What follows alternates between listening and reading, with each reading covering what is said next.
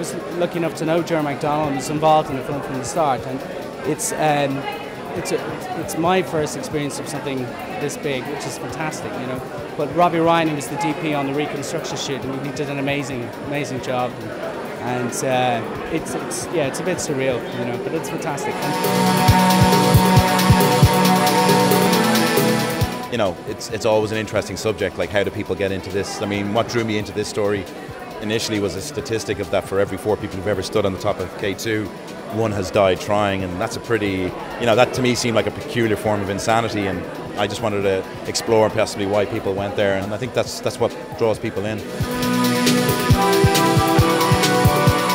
I really was interested not so much in a horror movie in this case, but in a story about female friendship and the kind of craziness of being a teenage girl when everything is just so heightened and everything matters so much and the emotions are so wild.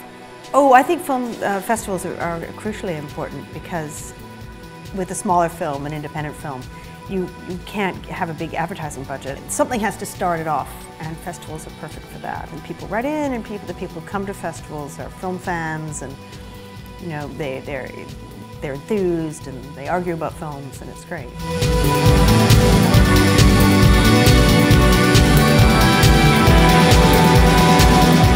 This year I'm not even guessing because every year I get it really wrong.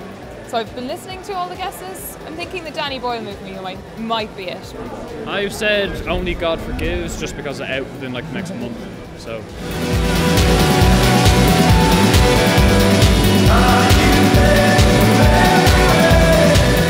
We got Welcome to the Punch, the new film by Aaron Creevy, who is the director of Shifty. I had a couple of guesses going, but they were way off the mark. I was thinking maybe Identity Thief or Trance, which I was really hoping for, but this was a really good surprise.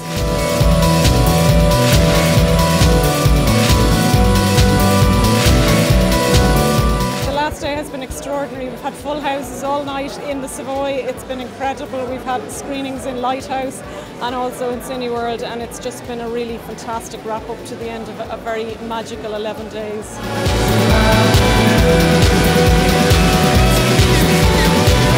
It's taken 11 years to get it to this scale, and I think it's a hard slog every year to keep it at this level, and I think the biggest challenge at the moment is to increase its international profile, and I think Gráinne's presence at all the international festivals and the way she honours international filmmakers has been enormous, bolstering up of the prestige of the festival internationally. So I think it's becoming more and more a really, really important event on the international festival calendar.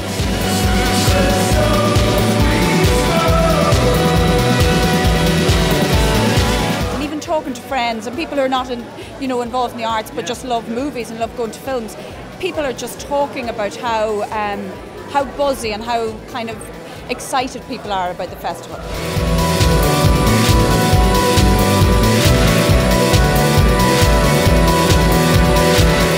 This is a big human rights-based film, and we need to get this message out, so the more festivals we can get, the better. So this is the beginning of a long journey.